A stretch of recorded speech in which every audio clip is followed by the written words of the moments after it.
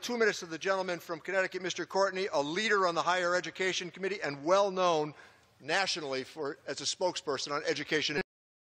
The gentleman is recognized.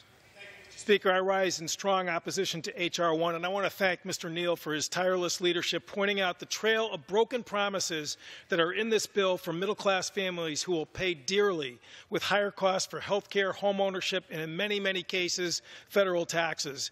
I would like to zero in for a minute during National Apprenticeship Week on the broken promise the bill represents to growing the U.S. economy, which has a desperate shortage of skilled workers.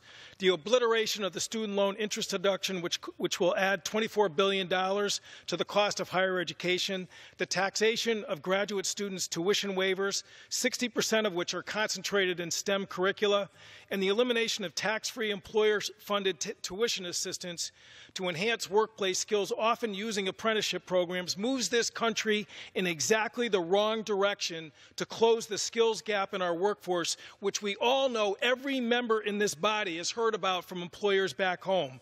Indeed, America's CEOs told the President last February at a White House manufacturing summit, jobs exist, skills don't. In fact, the Trump Labor Department reported 6.1 million job openings in the month of September, a near record high. Sadly, this anti-growth tax bill robs American job seekers and employers of the tools to fill those jobs, ironically, during National Apprenticeship Week. Mr. Speaker, I urge the members of this body to vote no, and I yield back the balance.